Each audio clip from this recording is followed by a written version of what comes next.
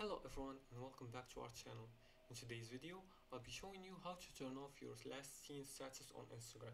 This setting, also known as activity status, lets people know when you were last active on Instagram and whether you're currently online.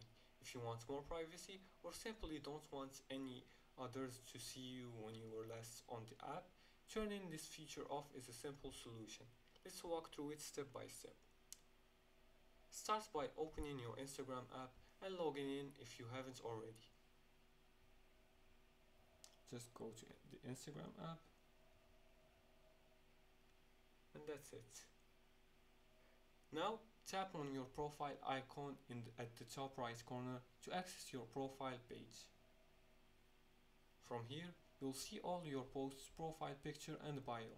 Now in the top right corner, tap the three horizontal lines. This will open the menu where you will find your settings.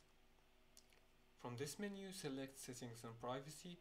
This section is where you can manage all of your account preferences, including security, notification and privacy settings. Scroll down until you find the section labeled Messages and Story Replies, then tap on Activity Status. I'll just look for it.